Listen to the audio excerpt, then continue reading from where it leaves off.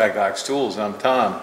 So what we're talking about today is how square is your square and tools for measuring perpendicularity.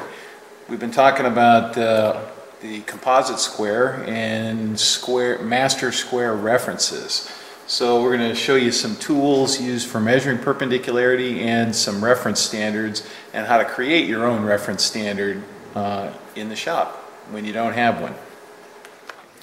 What we have here is we have some perpendicularity standards. This is a master square and this is a cylindrical master square. So these are right angle references for the shop. What we're going to show you is how to create your own shop master reference without having access to a calibrated standard. You can do it yourself. Now these are tools used for measuring perpendicularity. They're sometimes called squareness comparators, and there's a couple different types. The secret to this is this front shoe here on the different instruments. This one has just a flat shoe on the front, but the idea is that when you calibrate the indicator and the foot against a standard, you can zero the indicator, and now you can compare something to the reference standard. I hope that makes sense. So let's see how we use these and how we would create a master reference standard in our own shop. Okay, first thing we need is something that we're pretty confident is parallel. This is just a common shop steel parallel that's been ground on both sides, and hence the name parallel. And this is just one out of my set. It's just a common shop grade one.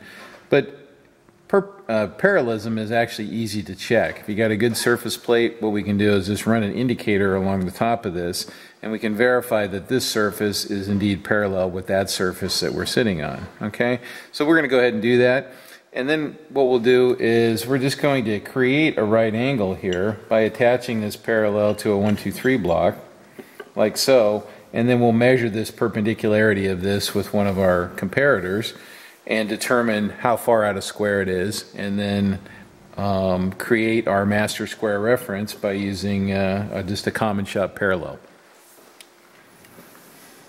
Alright, let's get on there.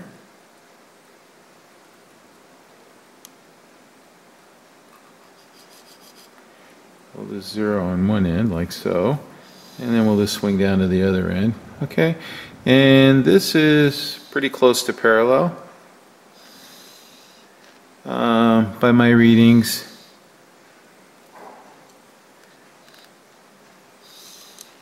It's less than a tenth, roughly 50 millionths. Okay. Yeah, there's a little bit that way. Okay, so this is reasonably parallel. So this will work great for using as our reference standard.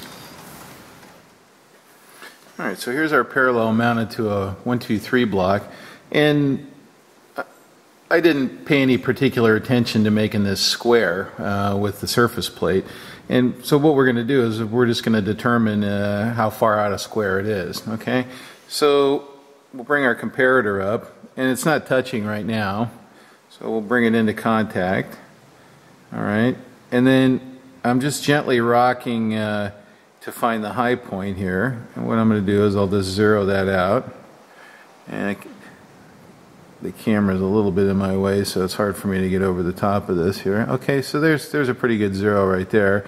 So this is side, we're going to just call this side A here. Alright, and we'll call that side B. Okay,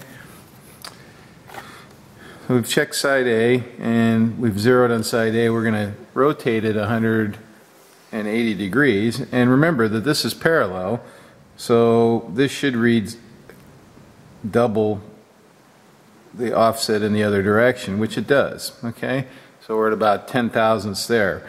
So true square, dead nuts true square is halfway between our first reading and our second reading, which is about right there. Okay, 5 thou right there, and to verify we're going to swing it around and do it on the other side, and we should get about the same amount on the other side. Okay, so now we've bridged the two dimensions there. So true square is now at 0. And just to verify that, what we can do, and once again, we're just going to come up to our master square, all right, and there it is. Okay, so that's dead true square. Anyway, that's how that works. So we've just created a perfect right angle, okay, with something that's not square at all. Okay, back to this. There. Okay, thanks for watching.